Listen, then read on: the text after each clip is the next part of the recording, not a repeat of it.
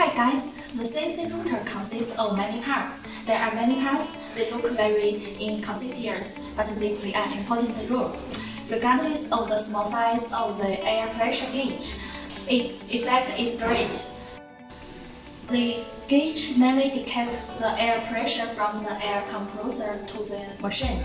The failure of the ATC spindle to change the torque normally during the torque change is usually caused by insufficient machine air pressure.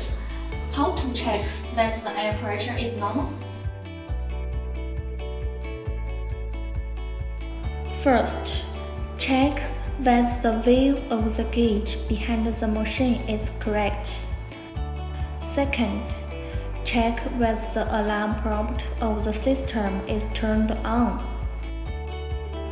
Third, find out the air pressure alarm option in the system and set to normally open mode.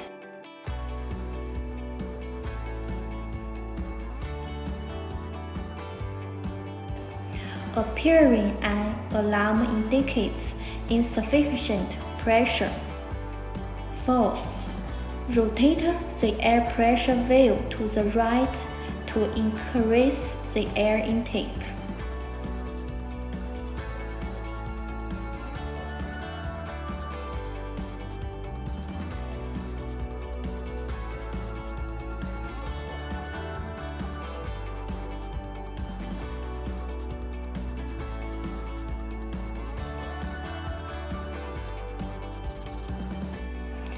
After the air pressure reaches the reasonable standard, the torque can be changed smoothly. The gauge is like a switch. It's an essential part of the machine. The water pump is responsible for the cooling of the spindle and also plays a very important role in the CNC router. How to install the water pump? First, put the pump in a container full of water. Second, connect the main shaft inlet pipe to the water pump.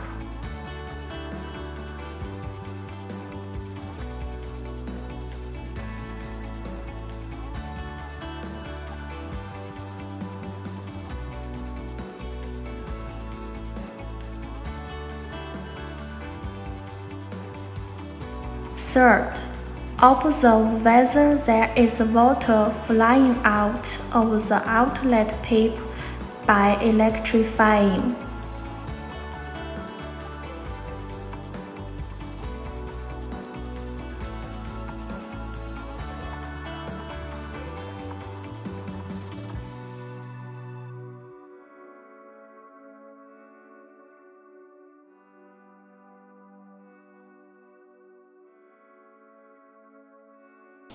Today I introduce the air pressure gauge and the water pump and their importance.